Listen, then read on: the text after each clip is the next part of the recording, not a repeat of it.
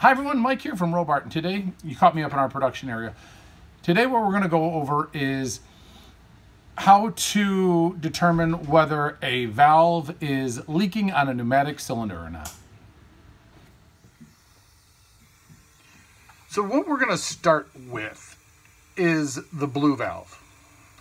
So as you can see, how we're going to start our test is you're going to seal off both sides, both corresponding sides, because this valve is designed to leak out air from the end of each body when your air cylinder operates. So when your air cylinder operates, when this plunger goes that way, the air that is in here, in that cavity, needs to escape, otherwise you'll have the same exact air pressure, PSI, on both sides, and this air cylinder will not go anywhere, okay?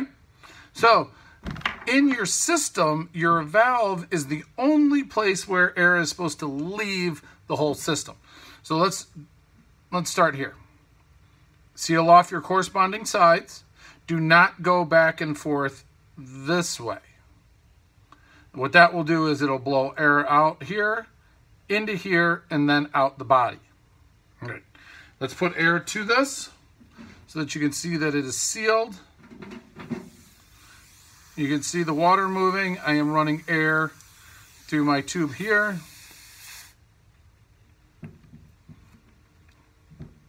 No bubbles.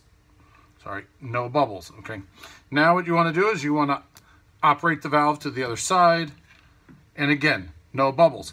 So the valve itself is sealing up the system.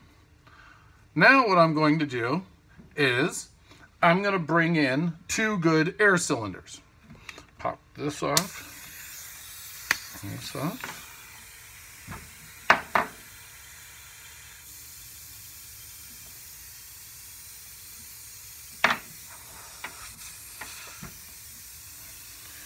Okay.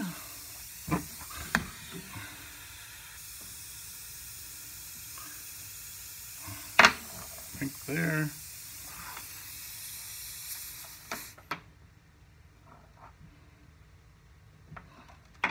And then, now, this one goes here. Now, to make this very clear so that as you're viewing this, you can see I went with our pink line and our black line so that you can see it. Normally, this would be a pink and a purple.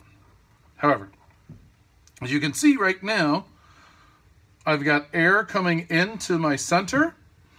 I have an air out and an air out, both corresponding to the same side on the air cylinders themselves. And we'll drop this in. No leaks. No leaks. No leaks. Everything's holding water, holding air. We'll operate the air cylinders. No leaks. No leaks. No leaks. All right. So what we've got going is everything is solid. Now, what I'm going to do is I'm going to introduce a leaking air cylinder. And what I have done is I've taken this air cylinder and I've taken out the O-ring that is on the plunger assembly. All right, that's all I've done on this to really accentuate that there is a leak in the air cylinder. All right? So let's go ahead and I'm going to turn my air off. I'll pop this one and, oh, nope, wrong side. I'm going to take that one off and that one off.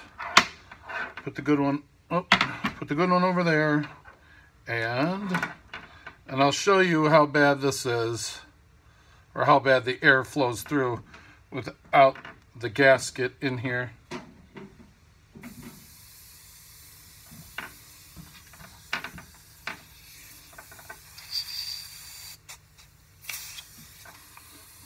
How am I gonna do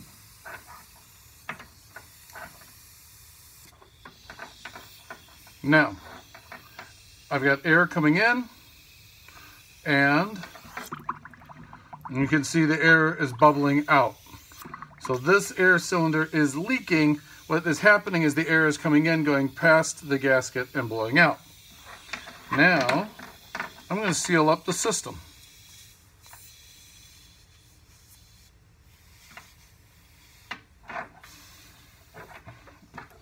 Okay, so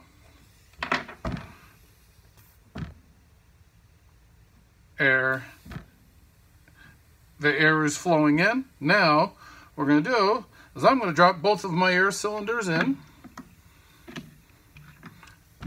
They are not showing any leaks. However, when I drop my blue valve in, that is where it's showing that the air is leaking from. However, we do know that this air cylinder is not leaking. What is happening is the air is coming in here, all the way through past the air cylinder, and then back out through the body of the valve where it is intentionally allowed to exhaust from.